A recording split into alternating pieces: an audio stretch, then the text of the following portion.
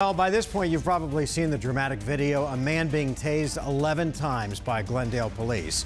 12 News has obtained the personnel records of the officer who fired the taser. Team 12's William Pitts has been poring over those documents and a new allegation that calls into question the entire reason for the traffic stop.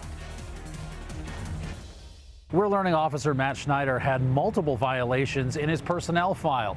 And there's also now questions about whether or not he actually saw the traffic violation that kicked this whole thing off. There are 4 incidents in Officer Matt Schnieder's personnel file. The first is the taser incident that's since become famous, apparently over a turn signal. 11 shocks, but only one the department found was unjustified. The second reprimand is less clear. Schnieder was suspended for a day for workplace harassment in June of 2018. The letter of reprimand mentions a female officer who was subjected to a hostile work environment. Schnieder was accused of being insubordinate, bullying, and making inappropriate comments. Then there's something called the chair incident, but there's no explanation of what that was. In July of 2008, Schnieder was suspended for a day for destroying personal property. It was evidence in a case the county attorney decided not to file charges on.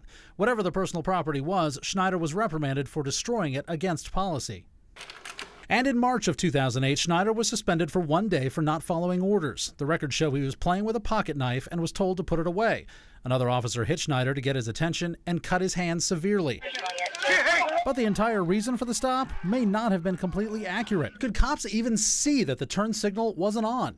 We traced the route both police and Johnny Wheatcroft took. And according to Glendale PD's own investigation, it's likely that Officer Schnieder was here when Johnny Wheatcroft pulled in. And you can see there's no way for him to see the entrance to the Motel 6.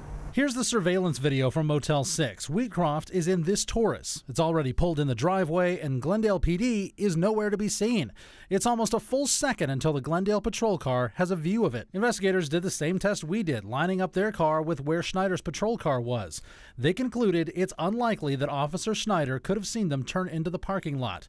But the department appears not to have followed up on that. Glendale PD never responded for comment. William Pitts, 12 News. All right, well, thanks.